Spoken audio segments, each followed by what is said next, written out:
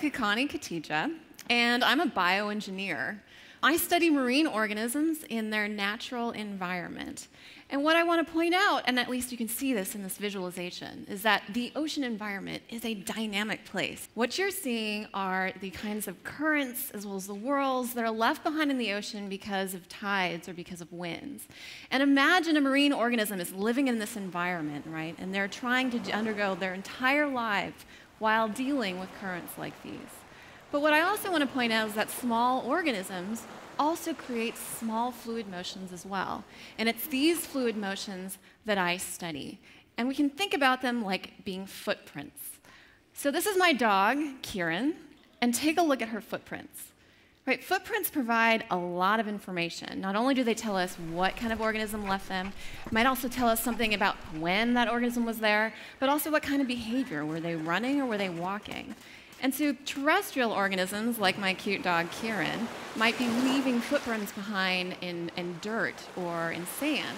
But marine organisms leave footprints in the form of what we call wake structures or hydrodynamic signatures in fluid. Now imagine it's really hard to see these kinds of structures because fluid is transparent.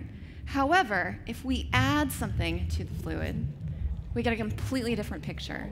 And you can see that these footprints that marine organisms create are just dynamic. They're constantly changing. And marine organisms also have the ability to sense these signatures. They can also inform decisions, like whether or not they want to continue following a signature like this to find a mate or to find food, or maybe avoid these signatures, right, to avoid being eaten. So imagine the ability to be able to not only see or visualize these kinds of signatures, but to also measure them. This is the engineering side of what I do.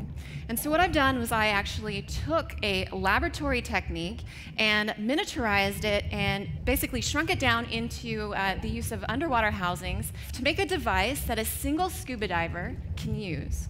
And so a single scuba diver can go anywhere from the surface to 40 meters or 120 feet deep to measure the hydrodynamic signatures that organisms create. Before I begin, I want to kind of immerse you into what these kinds of measurements require. So in order to work, we actually dive at night, and this is because we're trying to minimize any interactions between the laser and sunlight. And we're diving in complete darkness because we do not want to scare away the organisms we're trying to study. And then once we find the organisms we are interested in, we turn on a green laser. And this green laser is actually illuminating a sheet of fluid, and in that fluid, it's reflecting off of particles that are found everywhere in the ocean. And so as an animal swims through this laser sheet, you can see these particles are moving over time. And so we actually risk our lives to get this kind of data. What you're going to see is that on the left, these are particle images that shows the displacement of fluid over time. And using that data, you can actually extract what the velocity of that fluid is. And that's indicated by the vector plots that you see in the middle. And then we can use that data to answer a variety of different questions, not only to understand the rotational sense of that fluid, which you see on the right, but also estimate something about energetics, or the kinds of forces that act on these organisms or on the fluid, and also evaluate swimming and feeding performance. We've used this technique on a variety of different organisms, but remember, there's an issue here. We're only able to study organisms that a scuba diver can reach.